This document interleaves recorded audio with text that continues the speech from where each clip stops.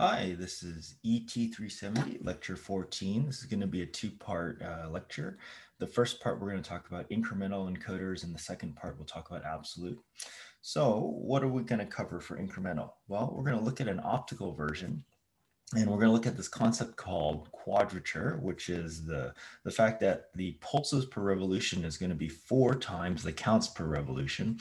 And we'll look at a little demo to really hopefully hit this home, okay? All right, so first of all, what is an incremental encoder? Well, it's a sensor combined with a fast counter to measure either linear distance or rotational angle, all right? And so there's two main types, optical, and optical has a moving slotted strip and a fixed LED and photodetector setup.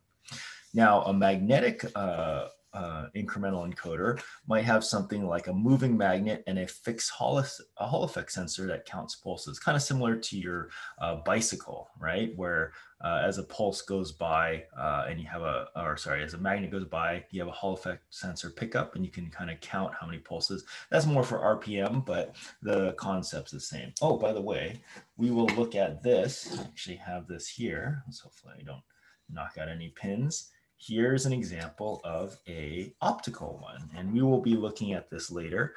You can see that there's a disc, and it's hard to see on the camera here, but there's a very, very fine lines of opaque and transparent along the edge. When did that focus? Let me see if I can get that a little bit better. Okay, good, good. And then can I get a light on there? Oh, yes.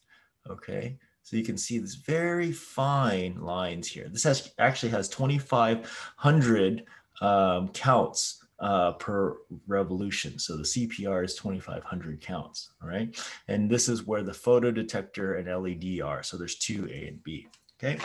So let me put this aside. This will come back. Okay, so what are some issues with an incremental encoder? Well, you must home the sensor at startup, right? So you don't know the absolute position, right? You have to, once you start it up, it's always 0. And so that could be a problem. So what do you have to do? You have to combine it with an absolute sensor, right? And in fact, another thing we should mention for an incremental is you must have a fast counter, right? If your hardware, your electronics is not fast enough to count the revolutions as it goes around, you're going to skip heartbeats, right? Okay, so let's look at a kind of a simple version. So imagine you have your moving disc, right? And you have clear and opaque sections. In this case, we'll have 4. And look at this. We have an LED here, and it can shine through.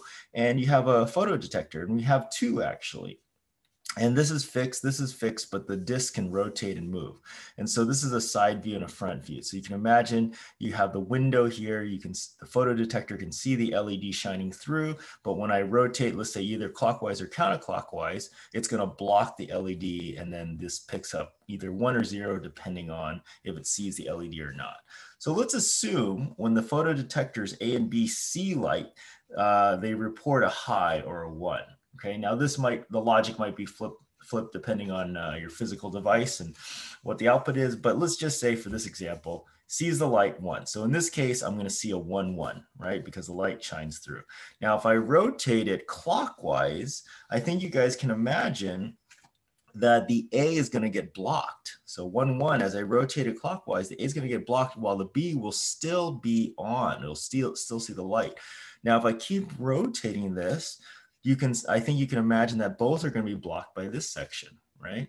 If I keep rotating again, then A is going to now see the light because that window is going to allow the light to pass, but B will be blocked. And then finally, we get back to kind of the original state here, where this window will now be allowing the light to go through, right? And then the pattern repeats, actually. So you get 4 unique positions per slot, right?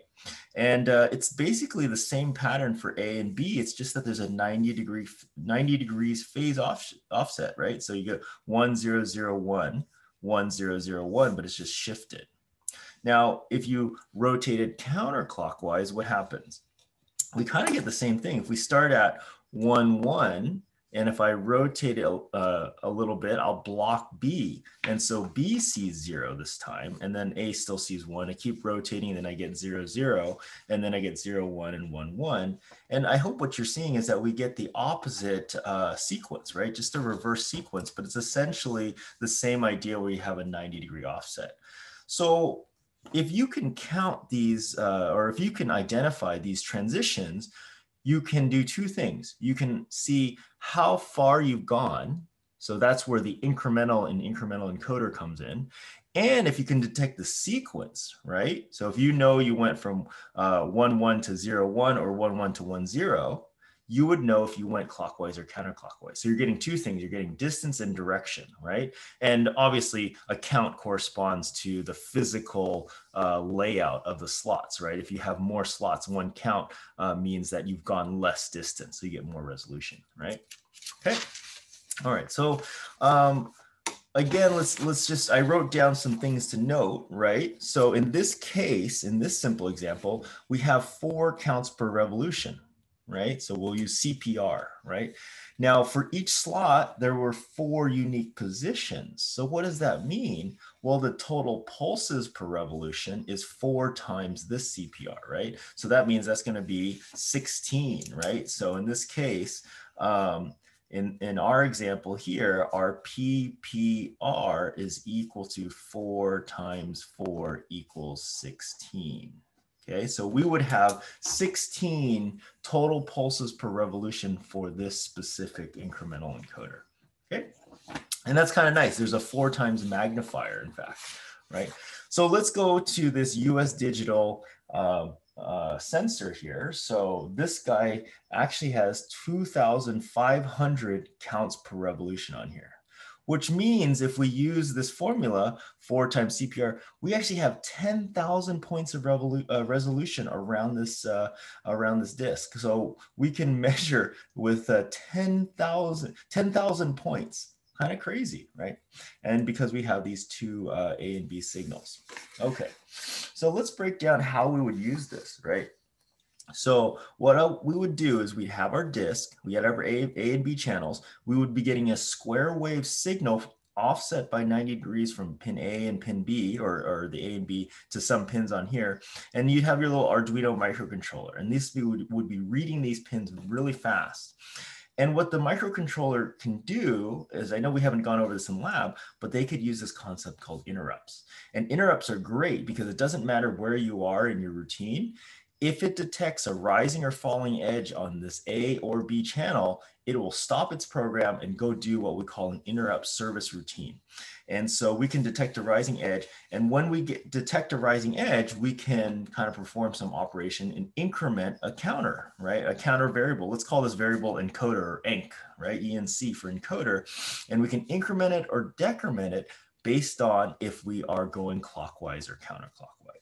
So now let's dive more into the details now that you kind of understand a big picture of what's going on. So what do we have? Incremental encoder, 2 signals, A and B. As the light is blocked and allowed, A and B see their square waves, right? These A and B are going to be fed into the Arduino, and then the Arduino is going to detect that rising or falling edge. And now we're going to do some math on it. Okay, so what kind of math are we going to do on this? Well, it's not very difficult. It's more logic based, right? Let's kind of redraw those square waves that I had before, right? So if I go back to this diagram, kind of have the 1 0 0 1, right? 1 1 0 0 1 1, same thing, right? 1 1 0 0 1 1. So I'm just redrawing this right here. Okay, let's try to work through this logic. Let's say we have an interrupt service routine and it detected an edge for A. Now that edge could have been rising or falling, right? Now let's say A is rising. So let's look at 2 examples, okay? So in these 2 examples, A is rising, right? Now, if I know A is rising, and then if I look at the B channel, what happens? Well, if the B is low, we know that we must have been rotating clockwise. If we were rising and the B happened to be high, we know that we were rotating in a counterclockwise fashion, right? So we have that written out. If B is low, right, B is low, we must have been rotating clockwise. Otherwise, we went counterclockwise. And so what we could do is we can increment the counter in one situation or decrement the counter in the other. Okay, good. Now, what if A was falling? What if we detect a falling edge on A? Okay, so we can look at 3 and 4 now. So if we detect a falling edge on A, and if B is high, we went clockwise. And if B is low, we went counterclockwise. And so we can write this down, right? If A is low and falling, if B is low, which is this one, we must have went clockwise, which means we'll decrement. And if B is high, if we got a falling edge on A and B happens to be high, then we can see that went clockwise. Okay, so this would be an interrupt service routine only on A. Okay, now we can also apply an interrupt service routine on B. Okay, so now let's look at B. So let's say we are, B is rising, right? We detected edge, B is high, which means we were rising. So now we look at the B channel. Where's a rising case? Okay, 5 and 6, here we go. So if B is rising here, and if we look to A, if A is high, we must have gone clockwise. And if A is low, we must have gone counterclockwise. Okay, and we write that here. If A is low, right, here we go, counterclockwise, decrement the encoder. Okay, if A is high, which is 6 here, increment the encoder. That makes sense. And then the last one here, if B is low, so now means B is falling, so 7 and 8 here. So B is a falling edge. And again, we go to A now. So A is low, we went clockwise. And if A is high, we went counterclockwise. Okay. Not too bad, right? You just have to logically break this down. But this allows us, these two service routines with these conditions in here, allow us to detect both the counts, right? When we should count and if we should add or subtract to the encoder count. And remember, plus plus and minus minus is the same as encoder equals encoder plus 1 and enc minus minus equals encoder minus 1. All right, good. Okay. So then the next question is, what happens when the encoder is greater than, in our case, 10,000 or the pulses per revolution? Or if it's less than negative the pulses per revolution? What happens when it becomes 10,001, 10,002? Well, what if we want to roll over? Well, did we learn anything about rolling over in a previous lecture or lab? I think we have. We can roll over using the modulus operator.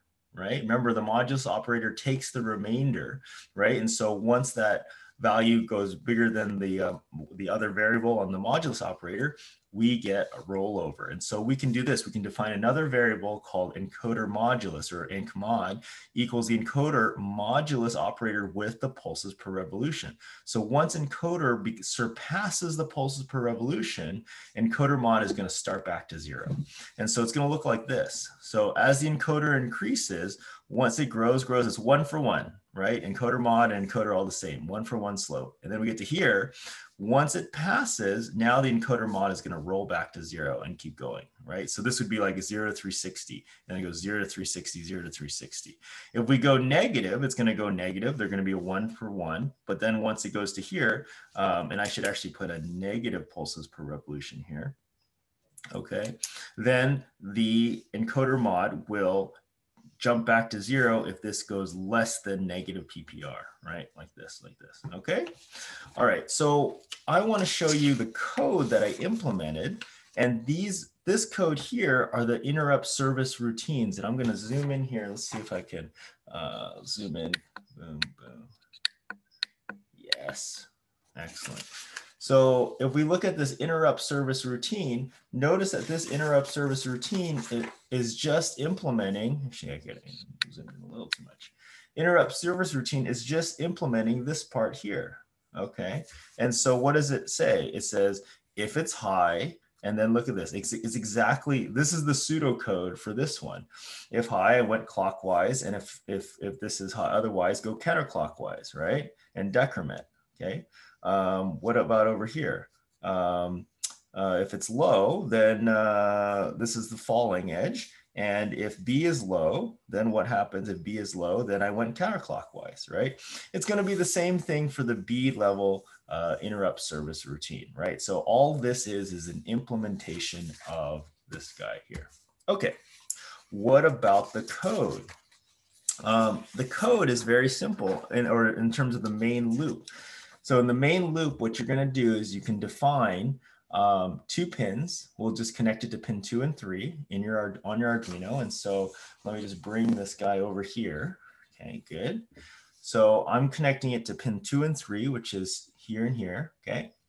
And I'm going to define a variable enc and an enc mod, right? And then an angle, so that way it spits out kind of a more intuitive number, right? And I'm going to define the pulses per revolution as 10,000 because of that quadrature equation.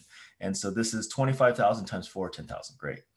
I'm going to use our delay time and change time concept. I have her set up here. So I'm going to take these 2 pins, 2 and 3, and make them inputs. And then I'm going to do something special. I'm going to attach interrupt. Now 0 and 1 on this attach interrupt function correspond to pins 2 and 3, if you look at the Arduino datasheet. And then when we call this do encoder A, do encoder B, those are the 2 interrupt service routines that I mentioned before. Now the change means you can actually put rising, falling, change here. Change just means if you see any change on this, whether it's rising or falling, it'll go in and go look at this interrupt service routine and do that. Okay. Set up the serial monitor to see the number in millis. Now the loop is super simple. Notice I don't have to have any recording of A and B. That's all handled in my attach interrupt, right? So what is this saying? It's saying if millis minus change time is greater than delay. We know what that does. Essentially it's saying is every 100 milliseconds, do this. Every 100 milliseconds, roll over the encoder mod, easy, convert it to angle, and print it out. So simple here, right? Okay, and notice this is just our conversion to degrees. That's it, right? And because we have PPR is 10,000, there's 10,000 counts per 10,000 pulses per revolution. This will convert that encoder mod to an angle that we know. Okay, so let's switch over to the computer screen and let's see what's going on. So I'm going to go screen 2 and notice this is the same code right here that I just showed you. And I have the disk moving. And so right now it's 0, 0. And as I rotate, watch what happens. So I'm going to rotate. Look, it's going negative. Notice how encoder is going to go once they're 1 to 1, yeah. And then once I go past 10,000 here, notice the encoder goes to negative 12,000, but the encoder mod or modulus rolled over. And look at the angle, negative 77 degrees. So if I get close to negative 20,000 on encoder, so notice here, I'm getting close to negative 360 degrees, and this is behaving as expected. Now I'm going to go back to 0, and let's see it flip to positive. There we go. We flipped to positive. I have 8 degrees and encoder count of 240, 240 for encoder mod. And I'm going to keep going up and up and up. Okay. Now watch what happens as I transition closer to 10,000 and beyond. I'm getting closer to 360 degrees. And after I pass 360, boom, everything rolls over. Even though the encoder went past 2,000, encoder mod went and rolled over. And now the angle is 49 degrees. Okay. So I hope this helps you understand how an incremental encoder works with a little demo here. Okay. All right. I hope you learned something and you have a great day, and or please stick around and watch the next lecture. All right. Bye.